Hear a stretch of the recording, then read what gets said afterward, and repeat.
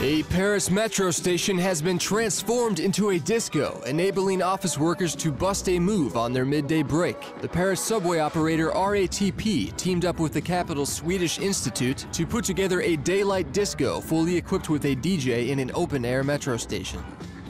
The project is called Lunch Beat and was tested by some 150 employees who skipped out on lunchtime cafe lines to dance at the temporary day club. Clubbers registered online in advance to guarantee them space on the dance floor, and the deal also comes with a complimentary sandwich, water bottle, and the chance to enjoy a hip mix of electro music for the mere price of a metro ticket.